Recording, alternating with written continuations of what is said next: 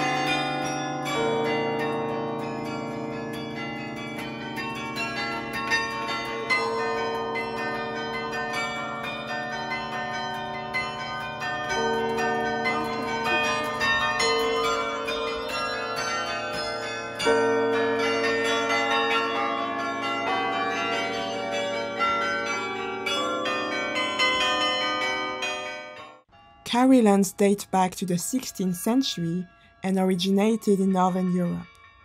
While in Belgium in 1906, George Cadbury heard the Bournville Carillon being played. The instrument dated back to 1675. George Cadbury was so captivated by the music that he decided to install a carillon on top of the newly built primary school as a gift to Bournville residents. The carillon became a core aspect of Bournville and was a source of joy and pride for George Cadbury during his lifetime.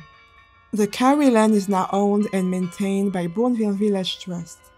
To reach the carillon, you must climb a very narrow staircase.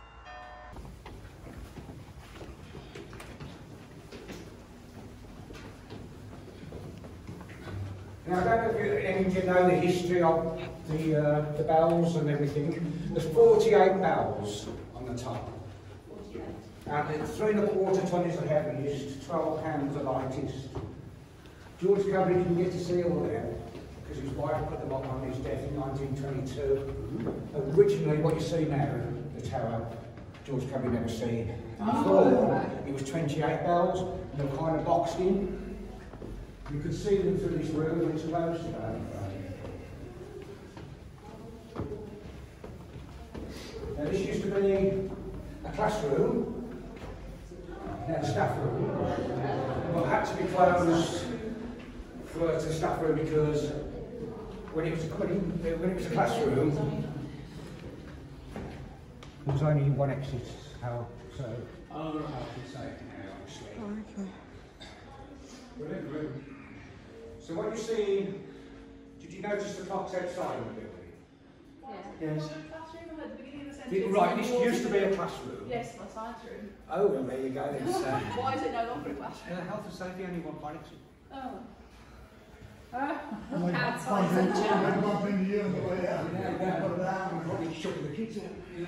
Anyway, so that's what you call a master clock. The clocks outside are called slave clocks. The bells that you're in on the hour and the chiming is also run by a slave clock, all run off the master clock. So when they turn it in the summer and winter time, an hour backwards, an hour forwards, it's all done by that clock, which alters the bells and alters these clocks here.